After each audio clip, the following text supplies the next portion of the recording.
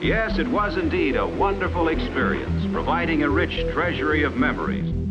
Pan American World Airways Clipper Flight 100 nears its destination. A wonderful journey will soon be over. I mean, look, we haven't had in the U.S. a crash of a major U.S. airline for 19 years. In 1958, Frank Sinatra painted the picture of aviation as simple as, come fly with me, just hop on a plane and go. 68 years later, that vision seems far off. I left the Air Force in 1965, went to work at Pan Am. We had a crash within a day or two of the time I arrived there. The late 60s, early 70s were certainly hijackings were more common. In the 1960s and 70s, hijackings and plane crashes were common. Author Brendan Corner wrote a book called The Golden Years of Hijackings. In his book, he discusses more than 130 American hijackings between 1968 and 1972. We were having problems with back then was somebody gets on an airplane and says, take me to Cuba. In order to deal with that, they put up some security that people would walk through on the way to the airplane. We as a society were more reactionary, and 9/11 made us again reactionary, so we started fortifying things and putting things in place to strengthen that. As Matt just mentioned, we have a breaking news story to tell you about. Apparently, a plane has just crashed into, if there were many people in the building. Oh, another one just hit. Something else just hit. A very large plane just flew directly over my building, and there's been another collision. Can you see it? I can see it on this shot. Oh my. Something else has just... From the tragic events on that day, the way we looked at aviation would change drastically. President Bush signed the Aviation Transportation Security Act into law shortly after September 11th, requiring the government to oversee air travel screenings in November 2001. This was the birth of TSA. Today we take permanent and aggressive steps to improve the security of our airways. And the president made that call to roll out TSA. Never before had we rolled out that large of a federal agency in a short period of time. And I still, to this day, commend him for his decision to do that. We're not a perfect agency, but we're certainly working towards that perfection. Before TSA, airport security was private. It was ran by airports or even airlines, not the federal government. People who were running the security were not trained. They were not law enforcement people. They were not armed. We didn't take it seriously either because we knew they did. But you could bring Grandpa's pocket knife, you know, you could bring your Zippo lighter, you could bring your torch lighter if you were a cigar smoker, your cigar cutter, a variety of other things. You certainly didn't have to take your shoes off, and you could take all of those items and never be scrutinized for it, and that's certainly changed since then. A lot of times we didn't even go through security. We knew ways to get around it. I know that surprised the public, but it didn't surprise anybody who's in the aviation industry. We knew that the security we had then was just a facade. Waiting at the gate with loved ones before boarding is also a thing of the past. Joy of having my family come out and sit in the gate area with me as we were getting ready to be sent off somewhere, and you know, the emotions flowing right there at the gate, then getting on the plane.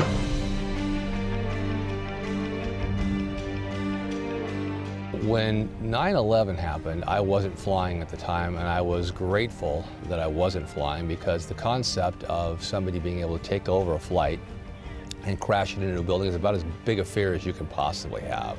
This is Hugh Fisher. For the majority of his adult life, he's had a phobia of flying.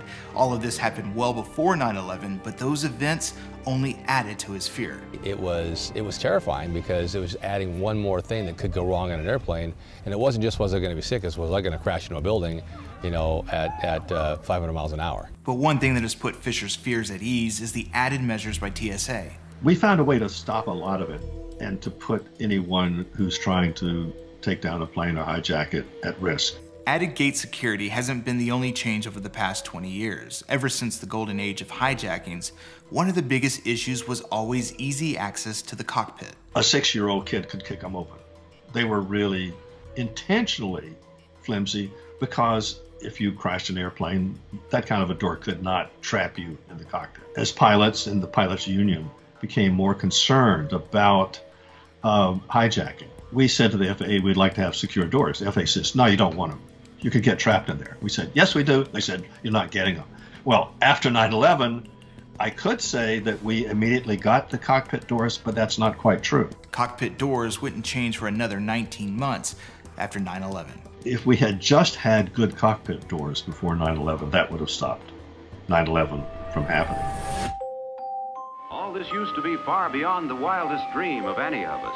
Today, Captain Tom is a retired commercial pilot, helping thousands of people overcome the fear of flying. Well, I wouldn't have flown unless I absolutely had to have flown 20 years ago. I found a lot of excuses to not fly. And nothing in the world feels as bad as copping out. And then you have to live with that guilt of doing that. During the flight, how many things happen that actually trigger the release of stress hormones? Things like an unexpected noise or the movement of the plane.